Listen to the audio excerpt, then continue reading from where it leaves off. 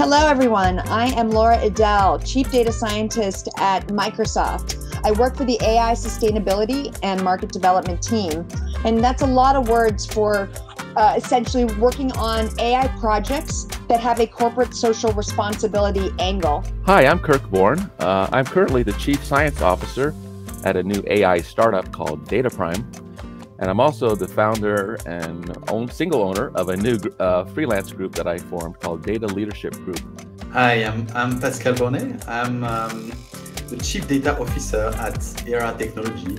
I'm also an influencer in the technology space. I'm passionate by what technology can make for our world.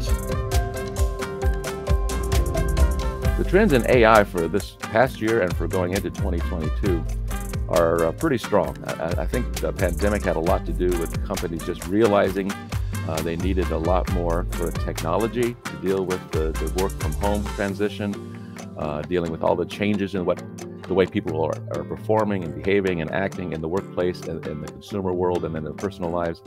And so you see more and more automation and technology coming into businesses to satisfy those needs of not only their customers, but also their employees. Making people more human with AI is another key component of what AI needs to focus on. And I'm thinking here of AI leveraging automation to enable people to focus on the most value-added and most fulfilling work activities. So I see the democratization of AI moving forward in 2022 through the use of AI in everything we do. I think what we're going to see in the democratization of AI is we're going to see, our business processes and our tools for business process, fueled by AI. So things like Microsoft's, Power Apps. This is a tool that's been created for the citizen developer to really automate business processes and create different applications. I think we're going to start to see a lot of AI infused into them without us maybe even knowing it's there.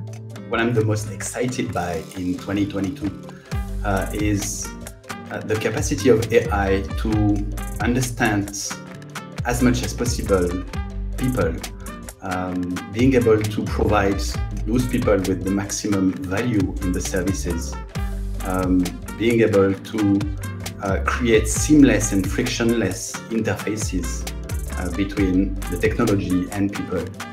I think in 2022, AI needs to become closer to people. And that's one of the only way most of those companies will be able to scale the impact of artificial intelligence. And so I think the more and more attention will be given to bias. And one thing I like about some of the applications I've been seeing coming out lately is they're actually testing for bias. So there's a lot of really innovative and creative things people are doing to really pay attention to the issues around bias in AI and machine learning and all these technology applications. I think bias in AI is huge, period. To me, this is one of the most important points that we as data scientists, as well as a company, as well as, just humans in general, need to put bias and fairness at the center of everything we do when we use the power of AI.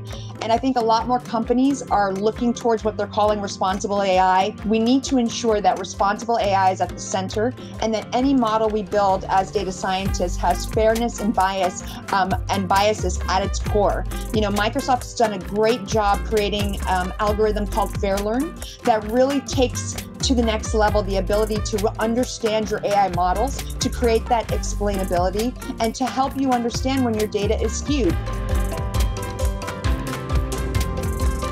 I think cybersecurity, it's always been a vital factor for Microsoft, and even more so in the rise of digitization.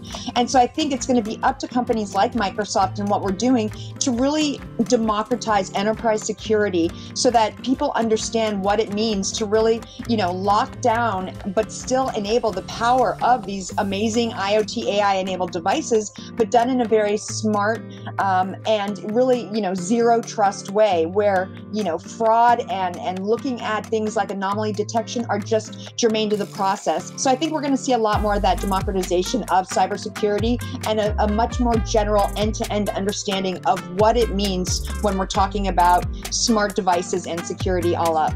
In AI, there's a big discussion around security, both in terms of the security of individuals. So I think there's a lot of interest now in trying to figure out what are the useful cases that are not privacy invasion. So patterns and data is really what AI is automating those patterns to make decisions.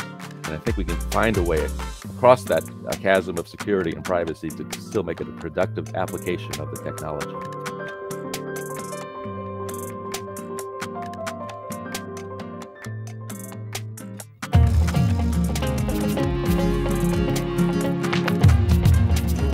Loved what you've heard on this week's episode? Well, the answer is simple. It would mean the world to us if you could head over to iTunes and leave us a 5-star review and feedback. Spreading the word really